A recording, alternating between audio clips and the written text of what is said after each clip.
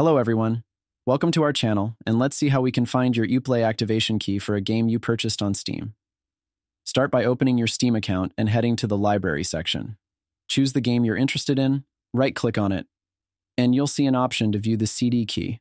Copy this key. Ensure you have the Ubisoft desktop application installed on your computer, not just a web browser. If you haven't already, download and install the Ubisoft desktop application. After logging into your Ubisoft account through the desktop app, click the hamburger menu icon in the upper left corner, then select Activation Key.